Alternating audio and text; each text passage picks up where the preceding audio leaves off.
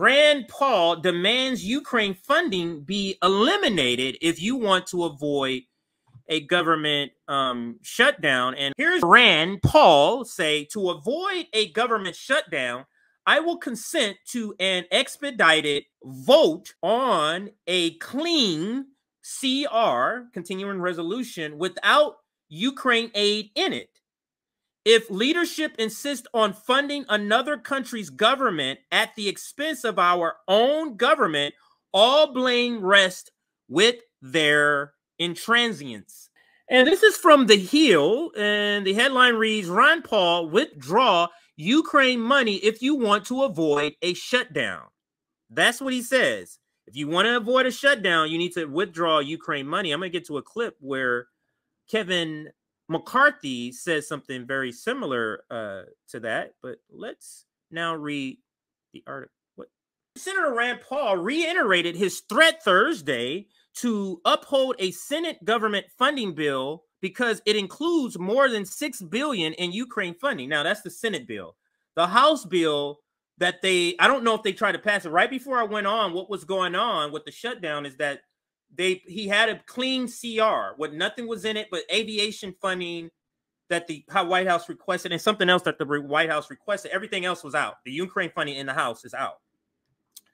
Paul wrote on Twitter, I'm not even going to say X, I'm calling it Twitter. Paul wrote on Twitter, the social media platform formerly known as Twitter, that he would only allow a vote on the spending stopgap before the September 30th deadline for funding government if Senate leaders pulled out the money for Ukraine.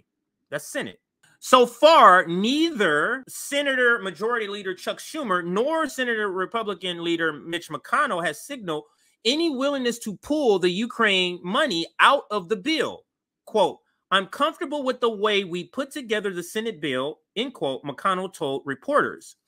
Anticipating Paul's objection to speeding up the floor debate, leaders have told rank-and-file senators to suspect to vote through Sunday to get the temporary funding measure through the Senate. It must fund the government until November 17th. Now, there is a couple of other things I want to show you on here. So let's play this one. This is him making the announcement on the floor of the Senate about his decision. I did want to play that, so let's listen. Some say the war in Ukraine is a fight to save democracy. But those who say that need to be honest with themselves. Ukraine is far from a shining example of democracy.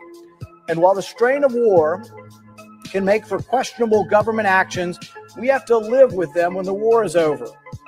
For all the platitudes about America supporting democracy and making the world safe for democracy, the Woodrow Wilson advocates among us, the biggest recipient of American welfare, Ukraine, canceled its next presidential election.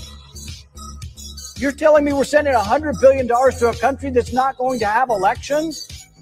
We're going to send $100 billion to a country that now has, what, a president for life? I say, oh, well, we could, but it's difficult. Does anybody remember the American Civil War where 600,000 people died and yet we didn't miss an election? They've canceled the presidential election. We should cancel our aid as a response. Now, to the point that he's saying they cancel their election, I actually, and I haven't said this on camera yet, I actually think the United States made that request to them. Because you have to think, if they want to continue this war, they can't, they don't have time to possibly have an election that's going to put in a different president that doesn't want to go along with this plan that the United States and NATO wants to do. So I think that it's the United States that got him to do that. Because why? Because from the standpoint of Zelensky, why wouldn't he want to get out of this shit? Let somebody else take this shit over. Let's have elections. Let somebody else take this over so I can get the fuck out of here, away from these Nazis who are threatening my life if I want to do a peace deal. There's also this incredible story about an American journalist, Gonzalo Lira. He's reportedly right now in prison in Ukraine on allegations of spreading Russian propaganda I don't understand this, that Joe Biden could approve $113 billion of money to Ukraine, and yet he has not tried to get this American journalist out of prison there. How is that possible? It's even worse than that, Maria. They've canceled the elections.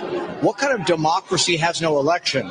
So next year, Zelensky said he's not going to have an election because it would be inconvenient during the war and would be expensive. Well, the thing is, if you don't have elections, why in the world would we be supporting a country that's not a democracy? They've banned the political parties. They've invaded churches. They've arrested priests. So, no, it isn't a democracy. It's a corrupt regime. And are the Russians any better? No, the Russians are worse. But at the same time, we don't always have to pick some side to be on. But the ultimate reason I'm against this is we don't have the money. And when we borrow more money, it leads to more inflation, leads to more likelihood of recession in our country. And so we just can't keep doing it.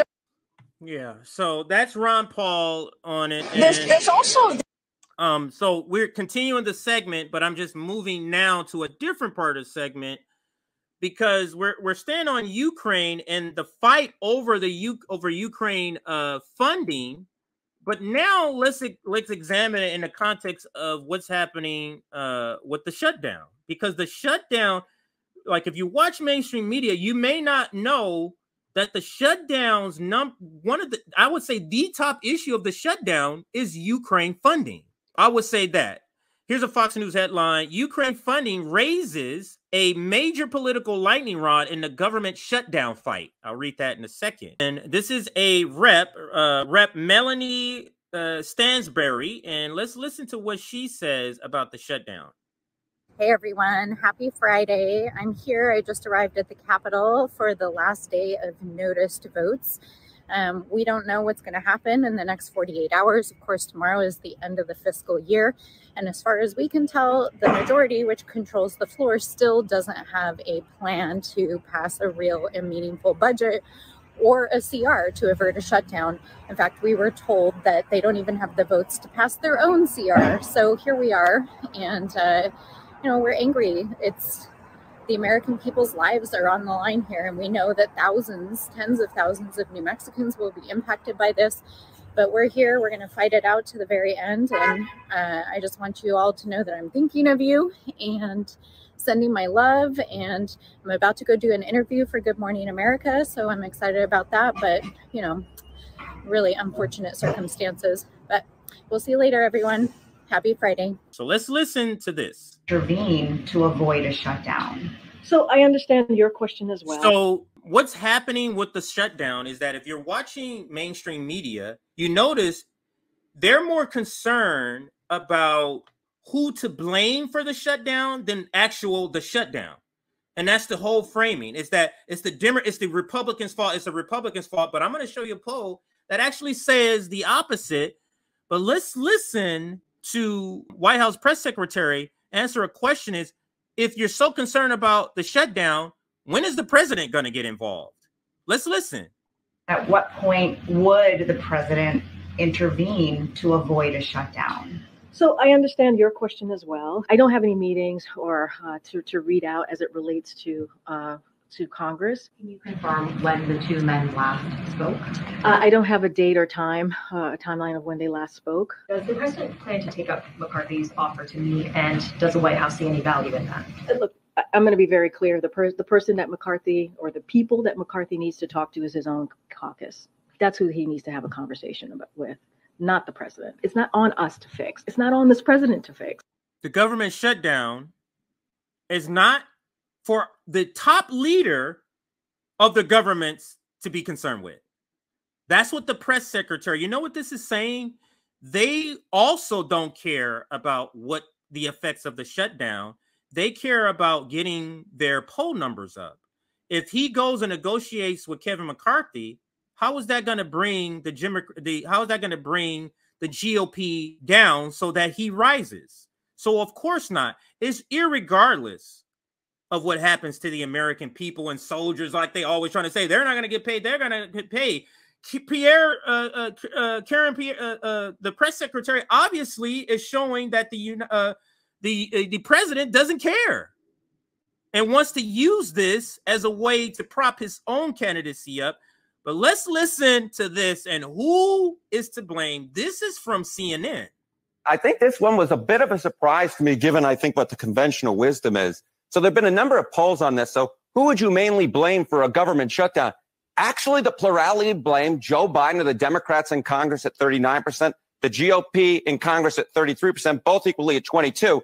But in the two polls that I have seen, when you combine Biden and the congressional Democrats, more voters blame them than blame Republicans in Congress. And that is very different than what we've seen in prior shutdowns. So who is the public blame for prior shutdowns? Republicans in 95, 96, Republicans in 2013, and Republicans in 2018, 19. So this may be a shutdown that is quite different than that in terms of the public blame, because at least at this point, more Americans say they'll blame Biden and or the Democrats in Congress. Not looking good, Jean-Pierre, press secretary. Your attempts to make this, along with cable news, to make this the GOP's fault is simply not working in your own poll.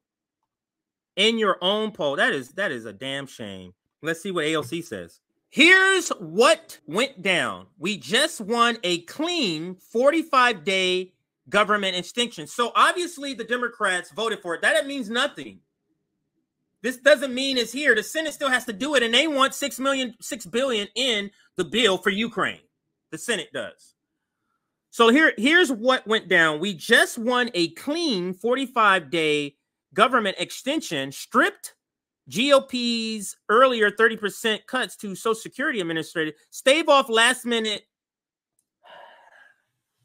AOC is trying to take credit for this, man. Do you understand?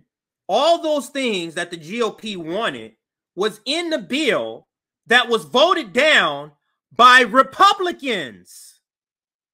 Then he came and said, I'm going to do a clean CR. She's trying to make it seem like they negotiated this shit out of the bill. Just despicable. Just despicable. Let me read it again. Unless I'm wrong. Am I reading this wrong? Here's what went down. She's saying we just won a clean 45-day government extension, stripped them. We stripped GOP's earlier 30% cuts to Social Security Administration, staved off last-minute anti-immigration hijinks. This is a hijink. This tweet is a hijink. And averted shutdown. For now, people will get checks and empty. And Marjorie Taylor Greene threw a tantrum on the way out. That's a win-win, because Marjorie Taylor Greene, AOC is not even a serious person, man. AOC is not serious at all. You see how she throws in? Y'all can keep y'all professional managerial class types. Y'all can keep yourselves on this mother. Oh, this is one of the things I was looking for. Let's listen to, and Charles Booker is the one who posted this. Charles Booker, a supposed progressive, is posting the progressive haters video here. Let's listen to Hakeem Jeffries. Like, this guy is so bad. He is so unappealing. He is so uninspiring. He sounds like an introvert that's being forced to talk in front of people. Let's listen to Hakeem. We will oppose any efforts to cut Social Security and Medicare. We will oppose any efforts to slash public school funding. We'll oppose any efforts to undermine American democracy. You see what I mean? Like, his tone and his demeanor doesn't even match the clapping. It seems like the clapping is more excited than him. Like, he's just so bland and terrible. But all he's doing here, I don't need to hear anymore. Now I remember this video. That's not the one I was looking for. All he's doing near is just saying, virtue signaling. That's what they're doing.